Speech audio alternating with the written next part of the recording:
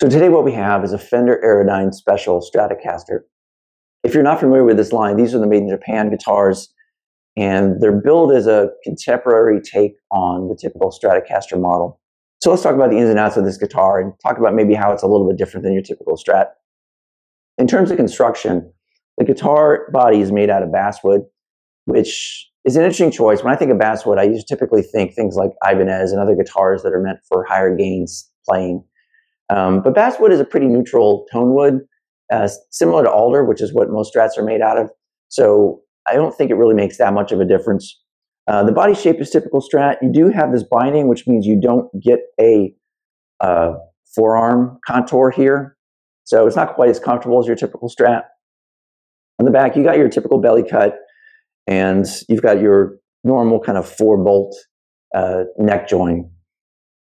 If they're going to do a contemporary Strat, I would have preferred that they do the more modern neck joint that's like on the American Performer and I think on the Ultras as well, but this is fine. In terms of the neck, you've got a maple neck with a rosewood fretboard. The maple neck is satin finished on the back, and the shape is kind of your standard modern C, so not super chunky, but not super thin either. One difference from a typical Strat is the nut width is 43 millimeters, so it's a little bit wider than a normal Strat. Like a vintage spec would be 42, so it does make a difference in terms of the string spacing. The fretboard feels really good. The fretwork is nice. The edges almost feel rolled. It's that smooth. So for the headstock, you've got a painted headstock on the front here. Not my favorite, but it looks pretty good. You've got locking tuners.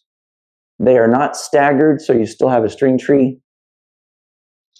And overall, the guitar fit and finish is really well done. It feels very well put together. There's no kind of gaps in anything. Like I said, the fretwork is really good. So the quality of this guitar is really nice.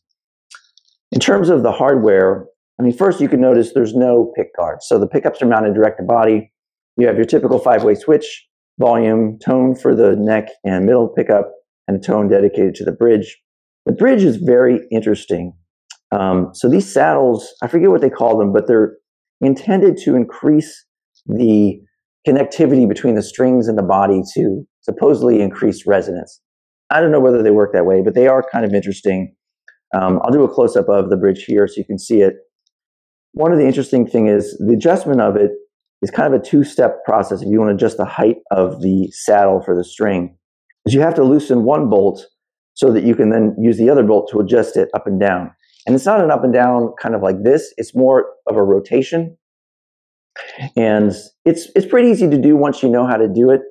It's a little harder than doing so on your typical saddles in terms of getting the whole bridge set up, because a lot of times on a typical bridge, you're just raising them up and down, and you can kind of eyeball the curvature of the saddles and kind of put it in sync with the curvature of the neck. Here, you've got to adjust it, try it out, is it right, adjust it. So it's much more trial and error than kind of visually being able to set the height. I will also mention that the neck is a 12-inch radius, so not super flat, but definitely flatter than your typical Fender. So let's go ahead and plug this in and hear how it sounds. So for amp today, what we're going to do is we're going to run this through my Quad Cortex. I have a basic preset with a Mesa Boogie Lone Star as a clean tone.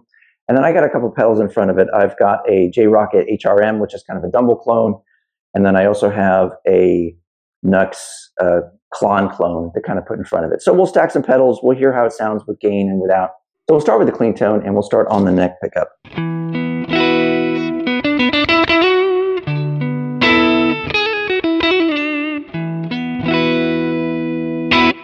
So a nice bell-like Strat tone. Not super low output, but not too hot either.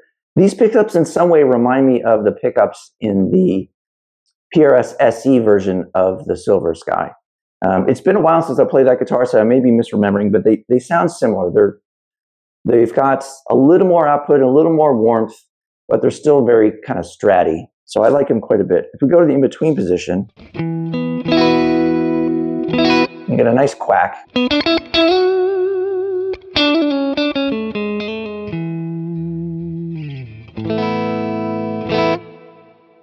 And then our middle pickup.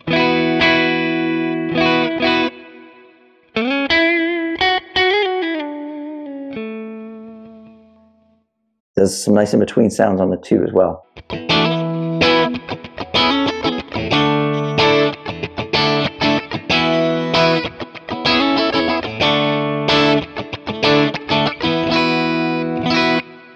And then our bridge. I mean, it's nice and bright, but it's not too ice picky.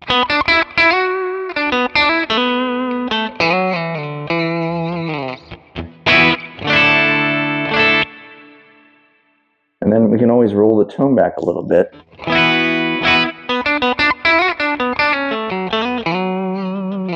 Which is nice. I always like on a Strat when you can roll the tone on the bridge back.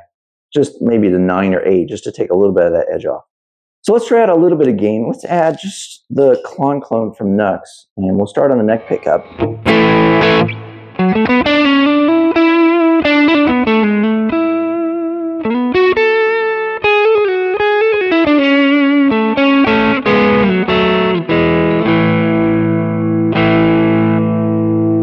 Try the in-between position.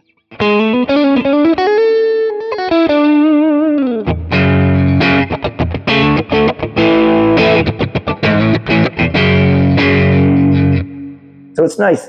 You can give it some gain and it still kind of retains its strattiness.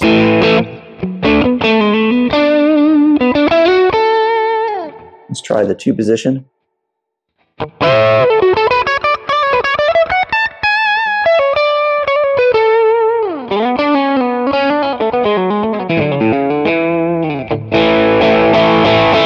Nice.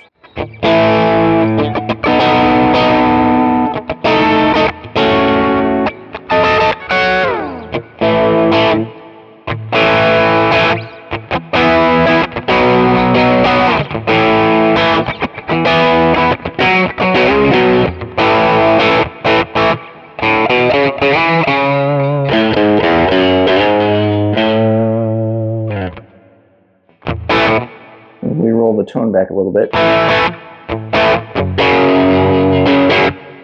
So it's a nice kind of real stratty kind of sound. Let's give it a little more gain. I'm going to engage the Hot Rubber Monkey from J-Rock. So this is more of a Dumble.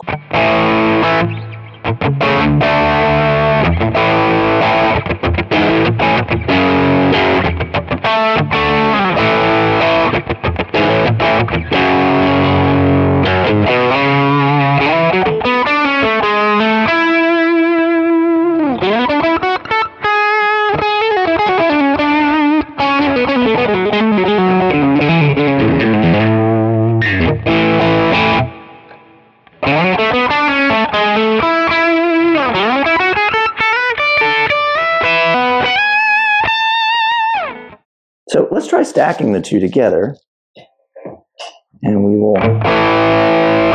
get even more gain.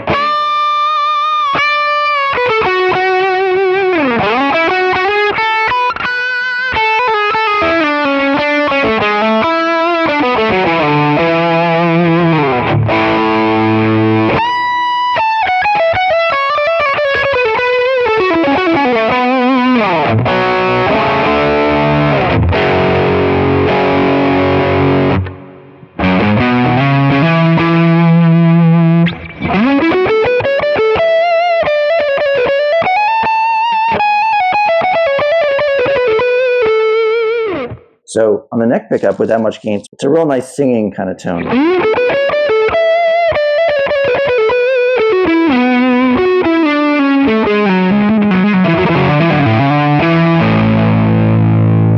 And even on the lower notes, it's got a decent amount of clarity. I mean, which is impressive because the Dumble, kind of with its mid-rangey kind of thing, it can get a little muddy down low. So let's try the in-between positions are nice too.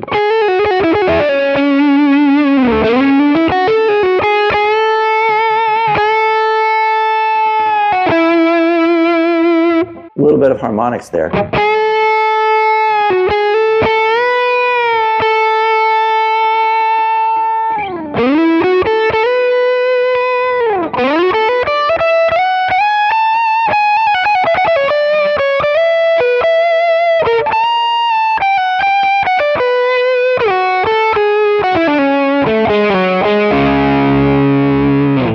So overall, I really like like this guitar. I mean, price-wise, it's priced kind of in the Made in Mexico range. I think it lists for about $1,000, but I know lately they've been having deals on them, and you can get them for a couple hundred less than that. So in terms of the quality you're getting and the tone and the playability, I would be hard-pressed to recommend any of the Made in Mexico over this one. The pickups sound really good. They're nice and warm, but they still have a very stratty kind of sound to them. Like I said, the fit and finish is really well done. The neck is very comfortable. The fretwork is nice. Nice medium jumbo frets, so not too big but not too small. Kind of the whole guitar feels very in between. It's in between a vintage Strat and kind of more of a modern super Strat, and I think it works really well. The tuning stability is really nice. It's comfortable to play. I think overall, if you're looking for a Strat, especially if you're kind of coming from more of a super Strat kind of thing and you want to kind of get a little vintagey but not too much, I think this is a great choice.